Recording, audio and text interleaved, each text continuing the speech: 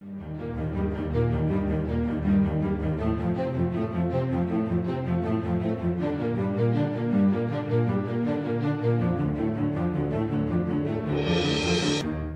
name of the Father, and the Son, and of the Holy Ghost. Amen. Come, Holy Ghost, for the hearts of thy faithful, and kindle them the power of the divine love. Send forth thy Spirit, and hearts shall be created. Let us pray, O God, to disinstruct the hearts of thy faithful, by the light of the Holy Ghost, grant the gifts of the same Spirit. May we be always truly wise, and ever rejoice in his consolation through Christ our Lord. Amen.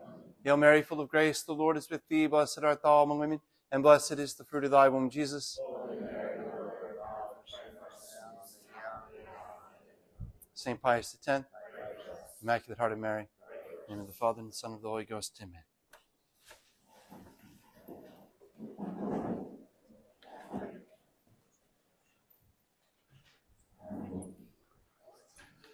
All right, so welcome. Again, quite a few new faces, which is good to see. If you haven't seen one of these already, we've got stacks of them over here with the MI corner.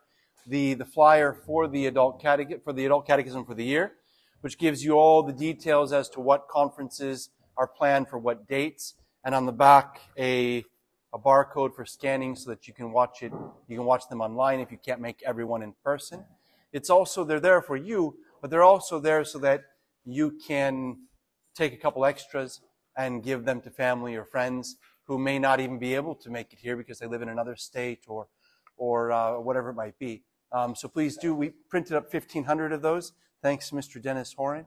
And it is good, really, to try to do some apostolate around the area. So you're welcome to take as many of those as you'd like. You'll notice some new titles at the MI corner as well, at least a couple. One in particular, it's called A Right to be Merry, which is, as we look at family life, at marriage and family, well, we don't want to lose sight of the fact that some will be called to, for example, religious life. All right, some will be called out of the norm to something even yet higher, to religious life. And this is a great book on cloistered religious life. It was a bestseller when they put it out. You wouldn't think that a cloister could be so exciting, but it is so entertaining. The writer is really a master, and it's inspiring, I think, for anybody. But it also helps you understand something of the cloister. For those of you that are married and have been married a long time, don't you wish you had read this before? No, I'm joking. No, it's tonight we begin what we could say would be a summary of some of the key elements that would go into the pre-Cana classes that we would give here at the chapel. And they're going to be very similar all throughout the SSPX. A summary of the pre-Cana classes we would give to a couple who was looking to get married. All right, a couple who was preparing for marriage. It doesn't mean that we can cover absolutely everything, nor are we going to cover it all today. All right, there would be 3 or 4 essential classes, and then lots of extras as well, which we'll fill in throughout the rest of the year. But I think it's important because some have been married a long time and they could just use a refresher. Others have been married quite some time, but maybe never received a full set of classes before their marriage, or didn't receive them from the priest, or didn't receive the traditional doctrine of the church. Because let's face it, we live in a crisis.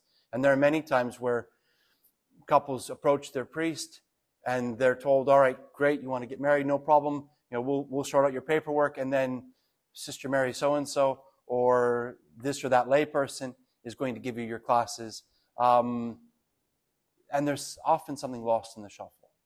All right, so it's not a one-size-fits-all, but hopefully this can serve to fill any holes that might be there.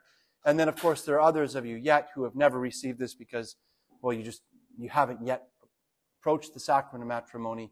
You haven't yet had the opportunity, and this gives you a bit of an insight to the material we're going to cover. At the same time, it's I'll just warn you up front. Even if you've been at the conferences, it's not a get out of jail free card. When you come by to get married, we're going to go through it again. All right, but obviously it's going to be a little bit different because it's one-on-one. It's just the couple and the priest, and it's a bit less formal. It's more of a sit down, talk through it, see where you're at, get your questions. But no, it's well worth covering. What I want to point out from the beginning is that the goal is not to really give you anything strictly personal. I'll put it in my own words at times, but this is too important to just give you my own ideas. We want to lean on, we want to teach, really, what the Catholic Church teaches. And the Catholic Church has been very clear. We'll use as our source, first and foremost, Casti Connubii, which was an encyclical written by Pope Pius XI on Christian marriage. He wrote it in 1930. So we'll use that. We'll also use, as a secondary source, Moral Theology, a complete course by McHugh and Collin. They're Dominicans. And they put out this book in 1930 as well. All right, so it goes back. This is the moral theology behind it. Books that you wouldn't get a hold of because we'll never sell them out here because they're only for moral theologians. It takes a training to go through them, but I can give you excerpts. All right, so you're not going to find that one, but it's a source, and I'll tell you where I'm quoting it. And then another book, it's a commentary on canon law by Bouskaren and Ellis. This is a commentary on the old code of canon law. There are going to be moments where I quote the new code of canon law so that you know what the current law of the church is. But I would say for the spirit of things, we need to look to the old code. And I'll explain with time why that is. So this is from a commentary on the 1917 Code of Canon Law. This is the third printing. So 1961 was when it was reprinted. And so 1917 Code of Canon Law as distinct from the 1983 Code of Canon Law, which is the one that's still in force today. All right, so to begin with, by way of introduction, we want to recap, although Father Toke has done a great job of introducing it, we want to recap the importance of marriage, particularly with the mouth, you could say, of the Pope. So Pope Pius XI, here's just 3 paragraphs, short paragraphs, from Casti Connubii.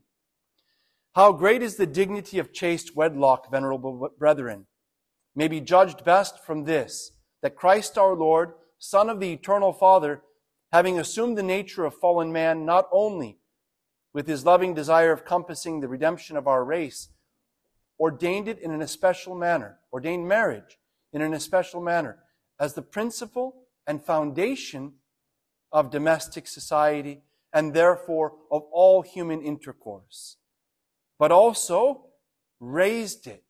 He raised it to the rank of a truly and great sacrament of the new law. He restored it to the original purity of its divine institution, and accordingly entrusted all its discipline and care to his spouse, the Church. All right, so already you can see the importance with which Pope Pius XI is treating this.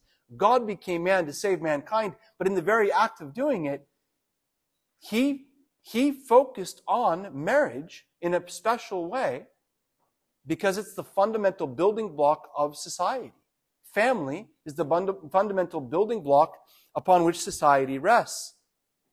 And he not only just restored it to its original unity, its original purity, he also elevated it to the level of a sacrament, and a great sacrament at that. And he entrusted it to the Church, to his own bride, the Church, to protect, to pass on. And that's why it only makes sense to start by quoting the Church, by quoting Pope Pius XI. We go on. In order, however, that amongst men of every nation and every age, the desired fruits may be obtained from this renewal of matrimony, it is necessary, first of all, that men's minds be illuminated with the true doctrine of Christ regarding it. That's the first step. If this restoration of matrimony and elevation of matrimony which Christ worked, if this is going to bear its fruits, then the first thing is we have to put the doctrine of Christ on marriage in contact with individual souls. I think if he would have changed the water into wine at Cana, but then no one ever took a sip, they would never have known the great miracle he had worked. You have to have some contact with it. When it comes to his doctrine as well, we need contact with this doctrine. And then we need to strengthen the wills of the spouses and all that. That's the rest of this paragraph. But we're going to skip through to the next point, because we'll come back to the spouses later. This is paragraph 4 now of Casti Connubii. We have decided, therefore, to speak to you, venerable brethren, and through you to the whole Church of Christ. Pope Pius XI was intending this for the entire Catholic Church, through the bishops. Particularly, of course, the Roman Rite, which is the way that the Pope would speak through his bishops. But you look at the way his wording. And through you to the whole Church of Christ, and indeed to the whole human race, on the nature and dignity of Christian marriage. He goes on to confirm all that Pope Leo XIII had already said in his encyclical Arcanum, 50 years before. He said, we hereby confirm and make our own, what he himself had said, what Leo XIII had said. All right, so what does the church teach about the nature of marriage? That's where we're starting now. And you have your handouts. It's not all there, but what it does is it gives you the definitions, it gives you the properties, it gives you the ends of marriage, so that as we go through it, you're not lost. They overlap. All these things deal with one reality. So we'll be mentioning them somehow interlocked, but as you go, you'll see it becomes more and more clear. We can define, we can describe each element of marriage. So to begin with, what does the church teach? What is our faith about marriage? The nature of marriage. Right? We have to understand this because from this nature of marriage, the ends and the properties of marriage will flow. So we want to look at what it is, and we want to rule out what it's not. So what is marriage? First of all, we often do this in the marriage classes. We'll ask the couple, what do you think marriage is? Can you define it? Often those kinds of terms that we're so used to, we have a hard time putting our finger on.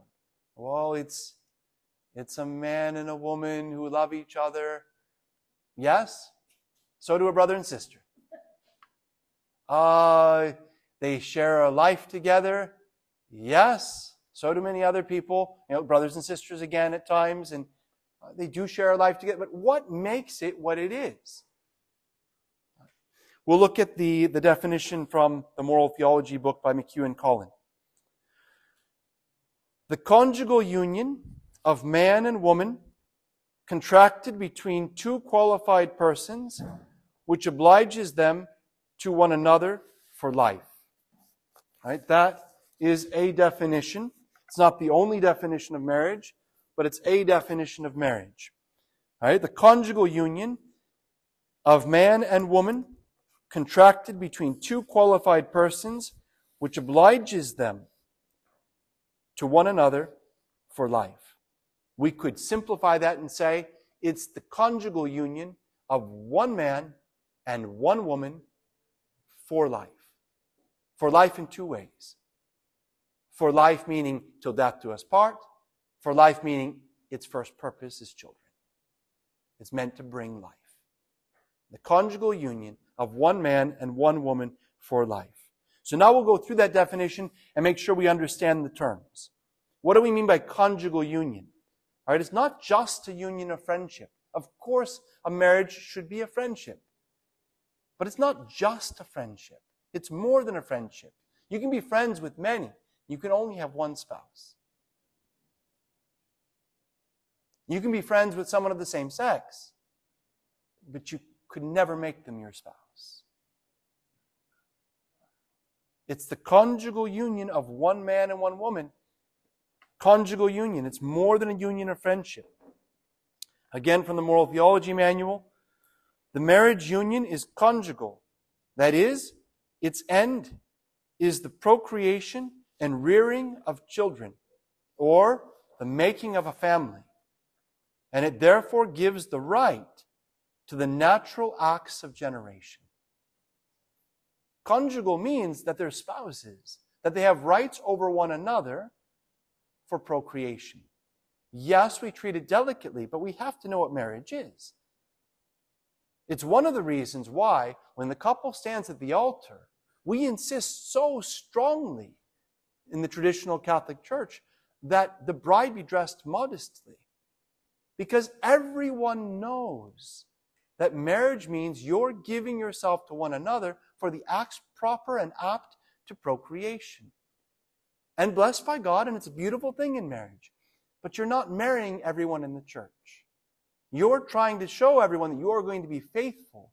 If you walk in a way that shows off your body to everyone, what only your future spouse should see, what message does that send?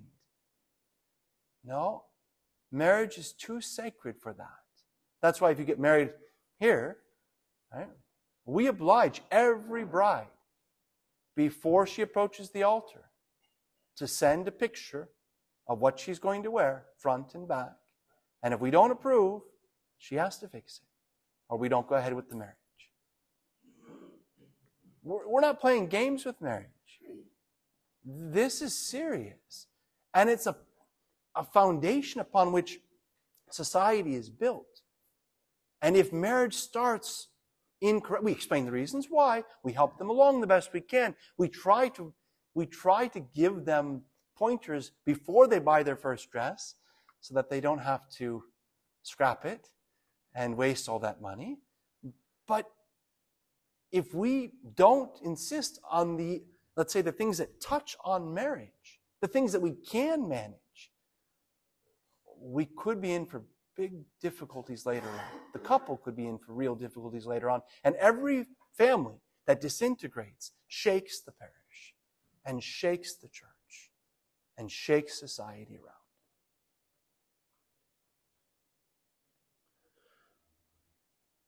We're not, although we treat delicately the questions of, let's say, the conjugal aspects of marriage, we're not going to just step around them. We have to deal with them. We have to know what's right. We have to know what's wrong. There's a way of speaking of it which still is dignified, but there's a time and place for it. And at least to a certain extent, this will be the time and place. Not so much in this conference, although it will come up in passing, but certainly in some of the other conferences. I would say the full depth we would go into more easily when it's just a couple coming from marriage class. Because they're ready for marriage. They need to know. But still, we need to have the big picture in order to know what marriage is all about. God's not ashamed of it. It's not spoken of every day, not because it's shameful, but because it's sacred. And so it's reserved for the right time, the right place, and this is one of those times and places. One of the other definitions of marriage, just to give you a sample, all right, it is more explicit and yet still perfectly appropriate to the task. Marriage is the lawful and permanent contract entered into by one man and one woman who mutually and freely agree to give to each other the exclusive, lifelong right over their bodies for actions apt and proper for the procreation of children. That's marriage. That's from our marriage class outline specifically. So it's not on your handout there. It could have been. It's one more definition. That's the one you have is the one we're going to go through in detail, but it just gives you a sample of what's out there. All right, I'm happy to share it afterwards. Not a problem. All right. So it's a conjugal union between qualified persons. Right? Qualified persons. You know there's like a 17-page exam you have to take before you get married. No, it's not true. But qualified persons means basically that you're not disqualified. There's nothing about you that disqualifies you. You're not already married to someone else who's still alive that would disqualify you from a marriage to someone, or to another. It means that you're old enough, It means that you're capable of the acts proper to procreation, and that's always assumed the case, unless there's some proof otherwise. Obviously, there's a purity that must be maintained, and the couple should be completely pure all the way till the day they're married.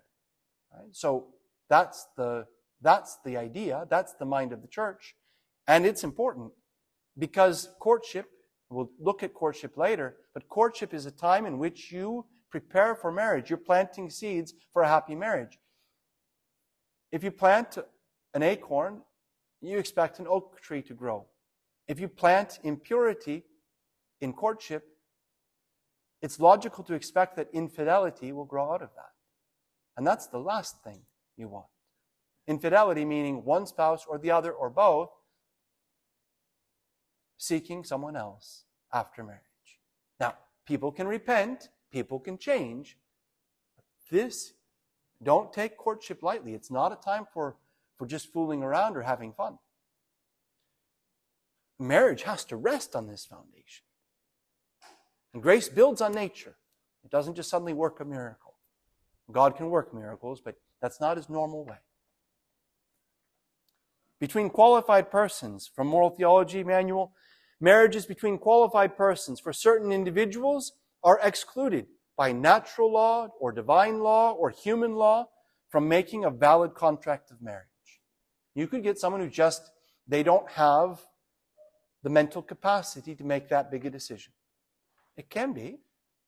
It's not every day, but you could have someone that law would say, no, you have to be compos mentis. You're not in your right mind. It may not be your fault, but you're not in your right mind. You can't get married. You can't commit to something that you don't understand. At the same time, it doesn't take much. It doesn't take much to confect a valid marriage. We're not going to go through all the impediments here. That could be something touched on perhaps at another time. It's the conjugal union between qualified persons, between two qualified persons. All right? Again, the Moral Theology Manual. Marriage is between two, one man and one woman. This unity of marriage is its first property. Unity means one man, one woman, exclusive to anyone else. When you marry her, you give up every other woman in the world. Or when you marry him, you give up every other man in the world. It's a great act. There's a unity. It's between two, the two become one. The unity of marriage is its first property, resulting from its nature as a relationship intended what? Here we have the first end of marriage. A relationship intended primarily for the propagation of the human race and its proper upbringing. And secondarily, for the peace and contentment of the married couple, their mutual assistance to one another, and their protection against carnal temptations. So there you have the first property of marriage, unity, and you have the two ends of marriage. The primary end of marriage, which is the procreation and education of children, which is best done by one couple. Right? Just think of when you've got Auntie so-and-so living in the house, and she's got different ideas of child rearing than mom does. And suddenly you've got two methods with the same children torn between the two. No, it has to be mom and dad working together. Doesn't mean that auntie can't come visit. Doesn't mean that grandma can't come visit. But there can only be one mother in that household. And there can only be one father in that household. And of course, it's for children. And let's face it, they need you a good long time. It can't just be a temporary thing. Let's say you have your first child. Let's say a young woman gets married, has her first child. It wouldn't be unreasonable to think she has her first child at age 22. Not impossible at all. Right? Let's say she has her first child at 20. Let's say she's married at 22, has her first child at 23. You know how long it takes to raise one of those little things? Right? If she's 23 and then the child might be able to kind of manage at about 18, but still going to need some guidance to get settled. They won't really get settled in their own home until they're probably 22, 23. At that point, you're already 44. All right? And that's your first. You got married when you were 23. You had first child when you were 23. You might have your last child when you're 45. Add another 23 years to that 45 before that last child is grown up and gone. No wonder marriage is for life. At the end of that, you're worn out. It's not the time to go looking for somebody else. You need to help each other in your old age. I mean, that's just the way it goes. A little exaggerated, and you got grandkids coming. When you marry, it's not just for your kids, it's for your grandkids too. And your great-grandkids. And hopefully even your great-greats. By that time, well, you spoil them and they're happy to see you. You're not contributing a whole lot, I suppose. But your fidelity is massive. All right? You're not going to be the one disciplining them or changing their nappies at that point. All right? When they're your great-greats. But if you're still married to their great-great-grandfather or grandmother, that speaks volumes, more than anyone else in the world can say, virtually. That would be a book. What's that? You get less than murder. Sounds like what St. Peter said. No, it's for life. There's a reason it's one man and one woman. And let's face it takes you a lifetime just to figure each other out. Right? Men and women are so different. And there's such a depth to each character, each personality. All right. So we've got the first property, unity, and then we've got the two ends. The primary end, which is the procreation and education of children, and then the secondary end, which always has to be subservient to the first, and that is mutual support and remedy for concupiscence, meaning a lawful appeasement through marriage of temptations, let's say inclinations of the flesh. Right? In marriage, it's not a temptation anymore towards one spouse because it's blessed. But there's an inclination which, if it's out of place, is a temptation. Well, the fact that you have a spouse that you have to be faithful to and that you love helps you say, no, I'm not going to give time to anyone else or anything else of that sort. I have my spouse and I love them and only them in this way. It obliges to one another for life. All right, it's between two, and this contract obliges them to one another for life. This indissolubility of marriage is its second property. Again, this is from the Moral Theology Manual. This indissolubility of marriage is its second property, and also follows from the natural ends of marriage. As we just said, children need help for a long time. For the right propagation of the human race is a matter that concerns not merely the married couple or human society, but also God Himself, who is matrimony's immediate author and lawgiver. God made marriage, and He made its laws. And God has decreed that marriage be unbreakable, except in the few instances allowed by Himself. What God hath joined together, let no man put asunder. It's Matthew chapter 19, verse 6. So, that's the definition of marriage. Obviously, it's clear that marriage is a contract. It's a contract between husband and wife. All right? But who made this contract? God did. God sets the terms. Some might be tempted to think like the world, that, well, because it's a contract between two people, they get to set the terms. You're allowed to write your own marriage vows. No, you're not. You're not obliged to enter marriage. But if you choose to do so, it's on God's terms, period. God made your nature. God created, and He made you as an individual, and He created marriage as an institution, and He will be the one who, for you, it'll be a sacrament. He will be the one who gives you this sacrament through your exchange of vows, through your contract. God sets the terms. Think of it this way. And this is not just for Catholics. This is for everybody. This is not just for, this is for the pagans out in the middle of nowhere who have never even heard of the faith. All right? Marriage is for life. Marriage is between one man and one woman. Whether it's a sacrament, well, it's all the more so. But even for those who are just, for whom it's just a natural contract, like before, like in the Old Testament, or those who are not baptized, if they're not baptized, they can't receive a sacrament. Baptism is the gateway to all the other sacraments. So two pagans who are never baptized, they can marry each other validly. It's a natural contract. But it's for life. It's indissoluble. It's for life. It's not like, well, Catholics can't get divorced, but the rest of the world can. No, they cannot. If it's a true marriage, it's for life. That's the way God made it. What if they don't know?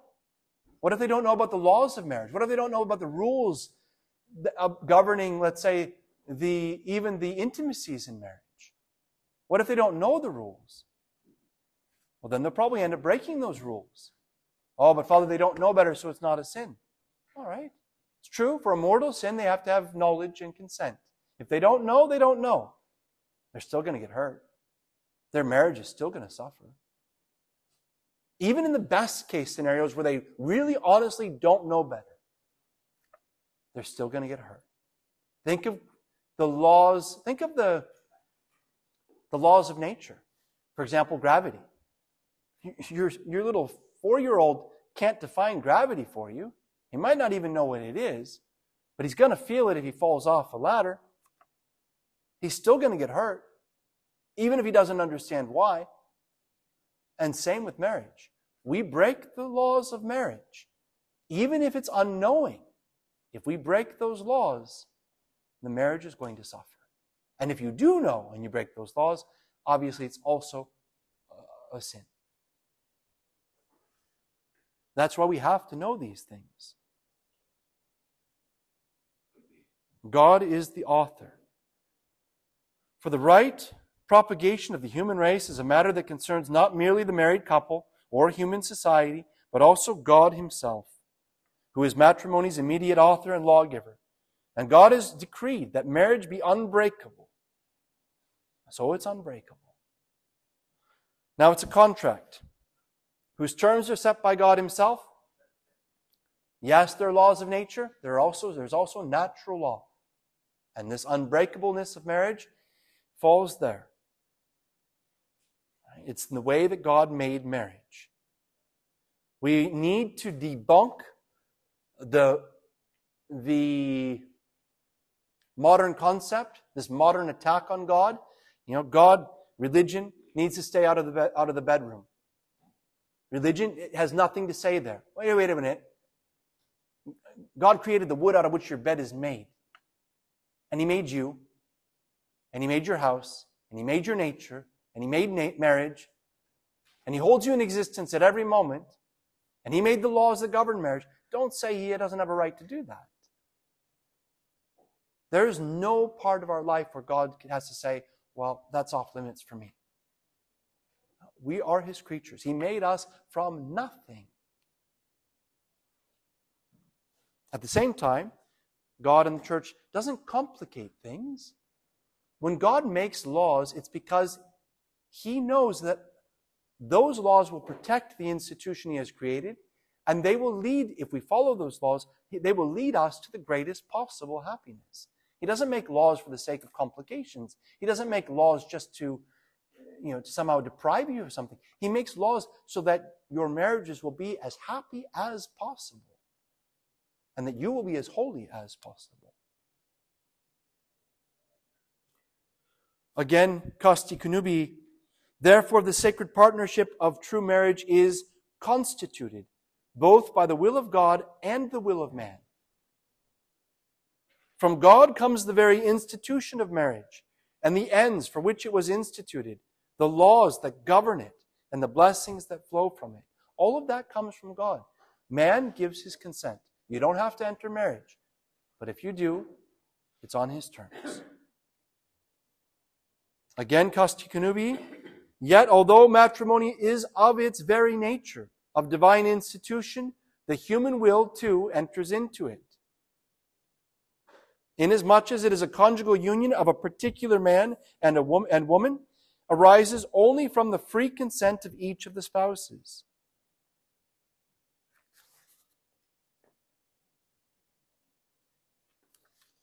This freedom, however, regards only the question whether the contracting parties really wish to enter upon matrimony or to marry this particular person. But the nature of matrimony is entirely independent of the free will of man, so that if one has once contracted matrimony, he is thereby subject to its divinely made laws and its essential properties. This is the teaching of the church. I'm not just making it up. God set the rules for marriage. That's why, no matter what the state says, no matter how much they want to persecute us, it will never be allowed, or something that we can bless, right? Same-sex couples. Not possible. God didn't make it that way. The elements of the contract of marriage. What are the elements of the contract of marriage? You have this in your handout about halfway down. First of all, this comes again from the marriage manual, the moral theology manual. The subject matter of the contract is the conjugal right or the lawful power of exercising with the other party acts suitable for generation. Right? We often use those terms. Acts suitable for generation, or acts apt to procreation. Right? Or the marriage act, or the marriage embrace. We're talking about all this. Every time we use those words, we mean the same thing. All right? We're referring to sexual intercourse. We don't use that term as frequently because it's been given it doesn't have to have it, but in this world, it has taken on such a sensual flair that we try to use other terms that remind us of the sacredness of the reality within marriage. Costi connubii.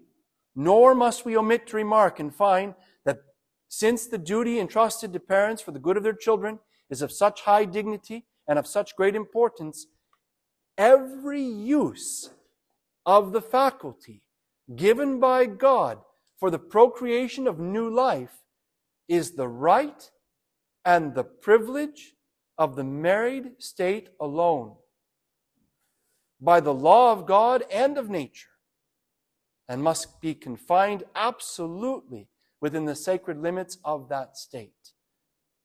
Because of the duty entrusted to parents, because of the great dignity and importance, all right, all that is sexual is reserved for marriage. Period. Now, we want to be very clear there. Again, that's costi connubii. It's the teaching of the church. Let's be very clear. To purposely seek or accept sexual pleasure outside of marriage, outside of the lawful use of marriage, is mortal sin. Immodesty in dress, it can be a little immodest. It can be venial. Not with the sexual. To purposely, so impurity and immodesty, although they're related cousins, they're different. Immodesty can be venial. Impurity, if there's full knowledge and full consent, all right, if there's a purposeful seeking or accepting of sexual pleasure outside of marriage, outside of the lawful use of marriage, it's a mortal sin. No matter what the world says. No matter what the movies portray. And this is crucial to understand, or we set our young couples up for difficulties in their marriage. The ends of marriage. All right, what are the ends of this contract? In other words, what are the goals or the purpose? The purposes. All right? Not just goals and purposes that we set, but goals and purposes that God built into marriage. He built the machine. What is it meant for? Where is it going? What's its goal? It's not a machine. You got individual lives and hearts at stake. God made this. What is it made for? Primarily the good of the race. Primarily the good of the race and of the children. Without marriages, the human race dies out. Secondarily, the good of the couple. through mutual assistance and protection in spiritual and temporal matters. Don't marry someone that's not going to help you get to heaven. But don't marry someone who's not going to be good to your kids. Don't marry someone who's not going to be open to life. The first purpose of marriage is children. And the love of the couple, that's why at the marriage day everyone looks and goes, oh, it's your big day. That's your future children's big day. It is your big day too. I mean, by all means, marriage can be a very beautiful thing. But it's beautiful because it's not about this couple. They're laying down their lives for one another, and in this united life, they're going to be open to children if God so chooses to send them. The essence of the contract is the consent. For every pact, this is moral theology, for every pact consists in mutual agreement. Marriage consent must have the qualities that are necessary in every contract. All right? What are those qualities? The consent must be internal, it must be external, it must be mutual, and it must be free. All right? Going over those briefly. Internal, it means that when you say I do, all right, at the altar, what your consent, it has to be internal. You're not just putting on a play. All right? Well, we're playing house, and we walk down the aisle, and then we say the words. That's not a marriage because you're just playing around. If it's real, internally, you have to be intending to enter matrimony. Internal, that is, one must accept in will and not merely in words the proposal or consideration offered by the other party. In this case, marriage. Again, this is moral theology. If both or one of the parties internally and positively wills to exclude marriage or the right to the conjugal act or an essential property of marriage, the contract is null, since there is no purpose to contract a real marriage. So someone who goes into marriage internally saying, I do. So externally saying, I do, but internally saying, I will never have children. Never. I'm not open to children. I'll never have children. Invalid marriage. You might not be able to prove it. It's harder to prove these internal things. Doesn't mean you're going to get an easy annulment. How do you prove something like that? But it's mortal sin, and it's actually an invalid marriage. Mm-hmm. Well, are you the innocent party or the guilty party? It makes a difference. If you're the innocent party, you probably don't know he did it. All right? And if you do know, then you bring it to the priest and say, Father, can you help us get this sorted? If you're sure. All right? If you're the guilty party, all right, on the outside, all right, well, this is basically, I'll give you the answer in moral theological terms, but if you're the guilty party, and it was just you withheld your consent, but everything on the outside was valid, it's just because of an internal flaw, then you're obliged to make internal consent to rectify that or to pay the damages to your spouse. You have to treat everything on the outside as if it's normal, all right, but you got to work it out. Doesn't mean you have to go back and find your old dress, all right, but you have to right the wrong. All right, so this is moral theology. If one consents to the obligations, but does not intend to fulfill them, so consents to the obligations, but does not intend to fulfill them, the contract is valid, but unlawful. It's mortal sin, but it's valid. All right, so let me finish. One who contracts invalidly sins and is bound in the external forum to keep the contract seriously made, and in the internal forum to repair the damage to the other party by giving true consent or making restitution. All right, so one who contracts invalidly. These are quotes that is regarding, let's say, no, this is, yeah.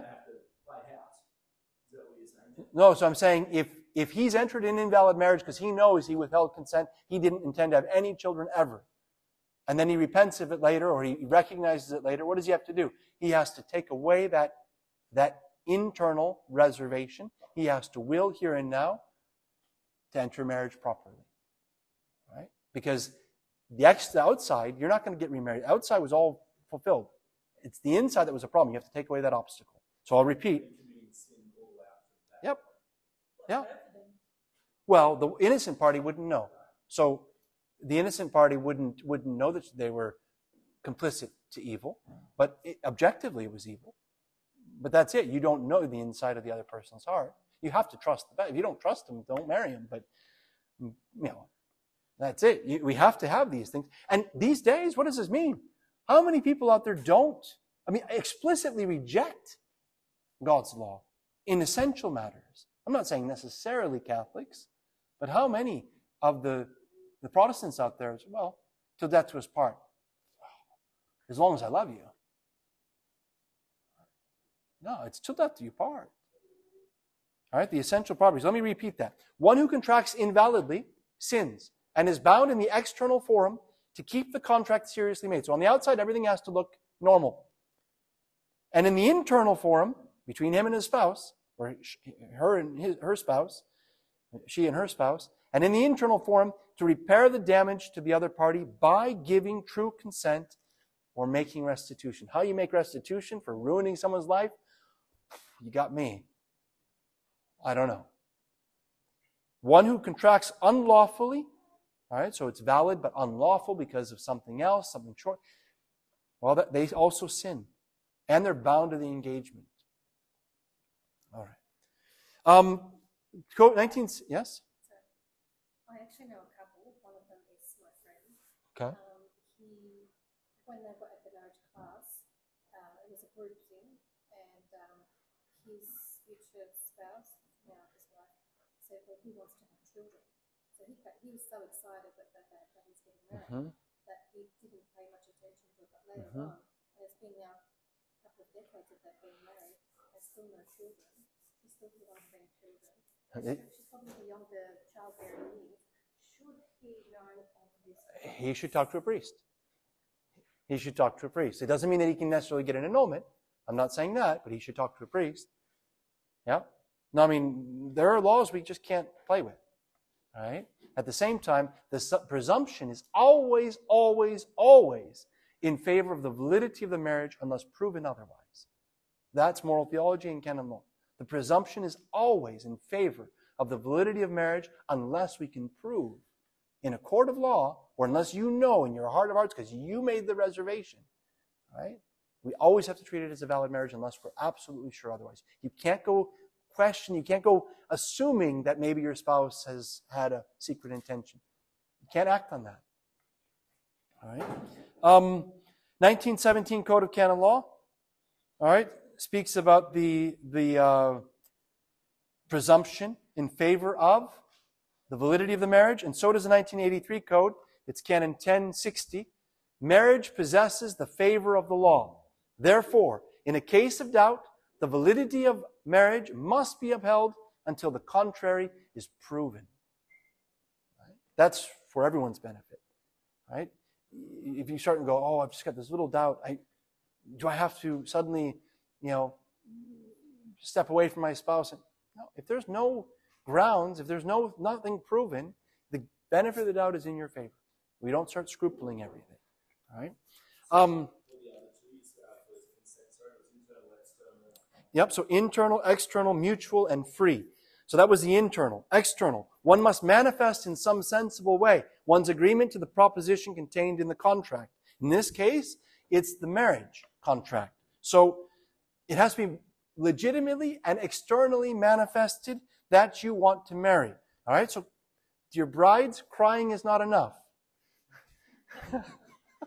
You might do it. It's all right. We even have Kleenexes there for you, but tissues. But crying is not enough. You have to squeak out a "I do," or at least give me a thumbs up. All right? Yeah, I need something externally manifested. All right? And sometimes it's rough. I wouldn't stop there. I suppose it depends on the culture. Here in Australia, probably no problem at all. No, but it's true. emotions do amazing things at those moments. All right. And often you wouldn't believe how you can be swept through with emotion all of a sudden, even though you've always thought of this day, but you didn't expect to tear up. All right, fair enough. Everyone just stays calm and we just wait. Because you have to say, I do. All right? You have to say it. And you have to say it loud enough that your best man and maid of honor, your witnesses, can hear it and can sign to it. Right? You have to say, I do. That to have and to hold from this day forward, for better, for worse, that's all spelling it out more and more and more. But that's not necessary for validity. The I do is necessary. The mutual, all right? Mutual I do. That's the third point. Both parties intend marriage and offer consent. They have to both offer it. It's mutual. It's contemporaneous. It doesn't mean that it's simultaneous. We don't have to say, do you take him and you take her? Now, all together. 1, 2, 3. I do. Now, it's not simultaneous. It's contemporaneous. So, he says, I do. And that I do lasts all the way until she has a chance to answer or until he runs out of the chapel in fear. All right? So, once he says I do, if he doesn't retract it, it's understood that that's still there. And then when she says I do, it's a sacrament. Right then. Contemporaneous. From tempore in Latin. At the same time. Let's say, yes, it's not at the same time. It's contemporaneous. I don't know how else to say. All right. That's a good question. So it has to be expressed in the present. All right. The marriage vows have to be expressed in the present. Now, in the Latin, it is in the present. Volo. Which is I will. With my will. I will. Not I will tomorrow. I will marry you someday. I will. You've been saying that for how many weeks? Now, when you say I will at the altar, if you use that formula, it's I do. All right. It's present volo. It's my will moves now. All right. So yes, in the Latin, it's volo. All right. In most ceremonies, we would do, it's open. It's not a problem because they both mean the same thing. But in English, it's better English to say I do. It's clearer because it's clear it's now. All right. Do you take? I do. All right.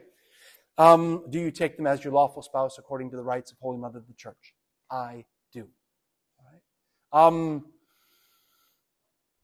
In this case, silence does not give consent. You have to say it. All right. Silence in this case is not sufficient. Tears are not sufficient. Why? You might go, but Father, you can see I'm so moved. I love him so much. All right. Or it could be the man. I mean, I remember one of my sisters, she came walking down the aisle. I was the celebrant for her marriage. She comes walking down there. She was all smiles, just radiant. And her husband was up at the front, wiping his eyes. And she just had this big smile. It was so beautiful, really. It was really impressive. You don't know who it's going to hit. All right. But you still have to get it out. Silence doesn't give consent. In this case, tears don't give consent because it might mean that you might be crying because someone's got a sniper's rifle, in the choir loft, aiming at your head if you don't say I do. We use shotguns.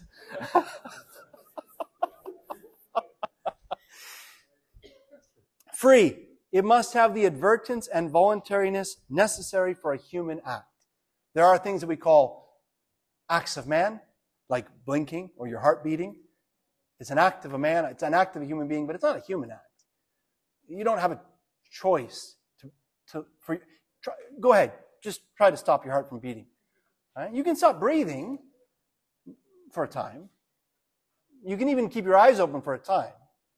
But you can't stop your heart from beating. That's an act of man, not a human act. This has to have the advertence, all right, the thought and the voluntariness, the will of a human act. It's a contract. And since the contract is of grave import, there should be the same kind of deliberation as is necessary for the commission of a mortal sin. Full knowledge, full consent. Doesn't mean, let's say, sufficient knowledge, full consent. Doesn't mean that you know absolutely everything about marriage and all that's kind of come down the road. And, now this, oh, well, lack of due discretion is a very common ground for annulment these days in the modern church. Nonsense. It's nonsense. You mean to tell me that these two young people didn't know anything about marriage? It doesn't take much. I'm not saying they were the most mature in the world, but it doesn't take much. Someone should have noticed if they were that immature. If they could sign a contract for a car, if they could sign up for the military, they can sign up for marriage. Try that one for the military. Yeah, I think I'm going to get out of, I need to be excused from my commitment because I was just, I wasn't quite mature. Yeah, tell me about it. All right. At the same time, there does have to be sufficient knowledge. That's why getting married, if you were totally intoxicated when you married, it's not valid. But Father, I intended to marry before. Yeah, but when you said I do, you didn't even know where you were. You were looking at the wrong girl. No, it's not valid. You didn't know what you were doing. Canon 1103 in the 1983 Code declares a marriage to be invalid if entered into because of force or grave fear from without. And McHugh and Cole in the Moral Theology book specifies that to invalidate, the fear must be to escape an evil inflicted or threatened, all right, a fear that is grave, external, and unjustly caused. Unjustly caused. So if it was just, look, you mistreated my daughter, she's going to have your child, you better consider marriage. I'm not going to kill you if you don't, but I'm going to take you to court. That wouldn't invalidate a marriage. There's some justice to it. I'm not saying it's the best way, but it wouldn't intrinsically invalidate a marriage. Put a rifle to his head. Now that invalidates marriage. All right? But it also has to be external. So for example, if you're on a ship, a cruise, and suddenly there's a big storm, and you're with the girl of your dreams, and the storm comes up, and you're terribly afraid you're going to lose her forever, and everyone's going to sink, and you grab the minister, and you grab the priest, and you make your vows. It's now or never. We've got to marry before we die, and you marry. It's valid. And you survived that crash. You're married. It was an internal. Yes, there was an external storm, but the fear, it wasn't unjust in the least. And it wasn't someone inflicting it on you. It was nature around you. You chose to marry. So be careful what you do in a storm.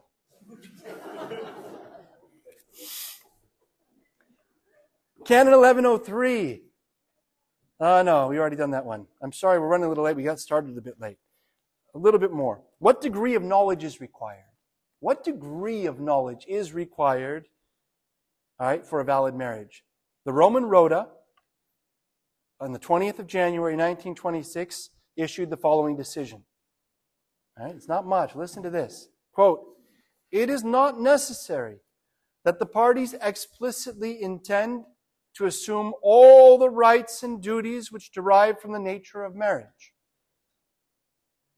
But it is sufficient that they in a general way intend to contract marriage as others do, or as it was instituted by God." They might not know all, they might not be able to list all the properties of marriage, or they might not be able to tell you the definition of marriage. But if they intend to enter marriage as instituted by God, that's enough. Nor is it necessary that they know the way in which children are procreated, provided they do know that it is done by their own mutual cooperation.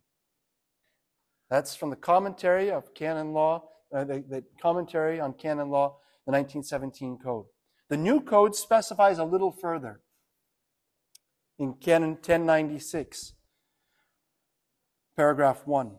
For matrimonial consent to exist, the contracting parties must be at least not ignorant that marriage is a permanent partnership between a man and a woman, ordered to the procreation of offspring by means of some sexual cooperation. It doesn't take much for the consent to be there. Right? The ends of marriage, all right, are something we've already touched on, all right, but I think what we need to insist on is that the primary end of marriage is the procreation of children and the education of those children. It's not just to have children, that's crucial, but it's to educate them for heaven. It doesn't mean you have to send them all to Yale. All right, well, we can only have 2 kids because we can only afford the best universities for 2 or 3. No, you're not obliged to send them. That's not what we mean by educating your kids. It means raising them, forming them into good human beings, and then into good Catholics so they can get to heaven. And that's canon law and moral theology. But the old code of canon law was very clear on it. All right, this is the old code of canon law. The primary end of marriage is the procreation and education of children. Very clear. Canon 10:13. The primary end of marriage is the procreation and education of children. All right? And its secondary end is mutual help and the allaying of concupiscence. That's again the old code of canon law. Yep.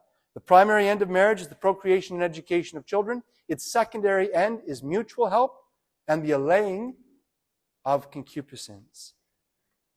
Next paragraph of the old code of canon law, the essential properties of marriage are unity and indissolubility, which acquire a peculiar firmness in Christian marriage by reason of its sacramental character. Now, let's compare that with the new code of canon law, 1983 code. This is one of our big problems with the new code of canon law. It's been Vatican II-ized, all right? It's been updated to match modern notions and the ways of the world. All right? Listen to this. This is the new code, 1983. Canon 1055, paragraph 1. The matrimonial covenant by which a man and a woman establish between themselves a partnership of the whole life, and which is ordered by its nature to the good of the spouses and the procreation and education of offspring, has been raised by Christ the Lord to the dignity of a sacrament between the baptized. They've inversed the orders. They don't talk about remedy for concupiscence, but they don't say the first purpose is the mutual love of the spouses. They don't say the first purpose. They just list it first. You don't do that in law unless you're trying to change something. Lawyers are picky about everything. If you change the order in law, it's because you're changing the mindset. Now, why is that such a big deal? Because if you change the mindset and make the first purpose of marriage mutual love of the couple, mutual support of the couple, you've opened the door to contraception within marriage. Because a couple might say, well, we need these signs of affection for one another. We need this right now. But we cannot and we will not have children. So we're going to use something to stop children. But we have every right to still express our love in this way. No. No. God made the rules of marriage, and that is a disaster of a change in canon law. It's inexcusable. And it's condemned beforehand. All right? The Holy Office decreed on the 1st of April, 1944, again stressed the primacy of procreation and education, condemning the views of quote-unquote certain writers. This is well before the new code. Condemning the views of quote-unquote certain writers who either deny that these constitute the primary end or hold that the secondary ends are, quote, equally principal and independent, unquote. Pope Pius XII, in an allocution on the 29th of October, 1951, accepts the responsibility for this declaration and confirms it. It's not optional. The new Code of Canon Law got it wrong. Terribly wrong. 1944, April 1st, 1944, from the Holy Office, and then confirmed by Pope Pius XII on the 29th of October, 1951. All right. Heretic? You'd have to go into all the questions of is it... Yeah, I'd have to look at it closely to be able to say it explicitly. But certainly they're not following church teaching. Right? They're not following church teaching. Now, we could look in more detail at unity, but we already looked at it to a certain point. I would just say there, all right, the whole mindset of Pope Pius XI is so foreign to that of Fiducia Supplicans. All right, it's you read through Casti Connubii, it's so clear that he has no time for unions that are not blessed by God. You'd say he has no time for unions that are ignoble, that are perverse. All right, look, he says, it's in paragraph 7.